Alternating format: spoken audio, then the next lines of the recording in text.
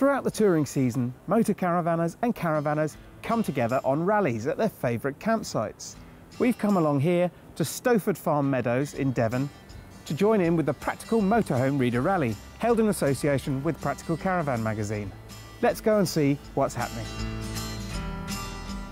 Stowford welcomed some 315 outfits to the rally and 800 people for a packed programme of events, from the popular bingo contest hosted by Cowboy Tim Bully to the kids' favourite ferret racing.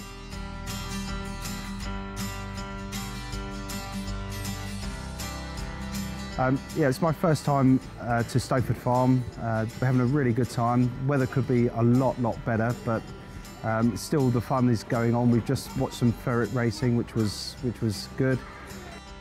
We did the ferret race and mine came first. There was a fantastic turnout for the Waggy-tailed Dog Show, with winners including Doris the Pug and Barney the St Bernard.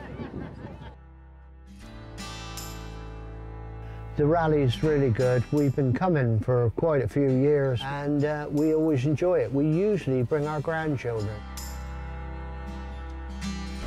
The editorial, advertising and publishing teams of the two magazines served some 800 burgers at the barbecue and an epic 800 cream teas, while the kids made new friends on the football pitch and enjoyed the great facilities that a huge family-friendly site such as Stowford has to offer.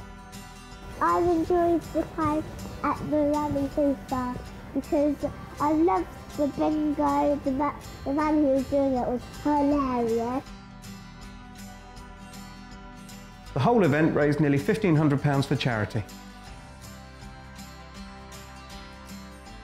Well, despite the best efforts of the English weather, we've had a fabulous few days here in Devon.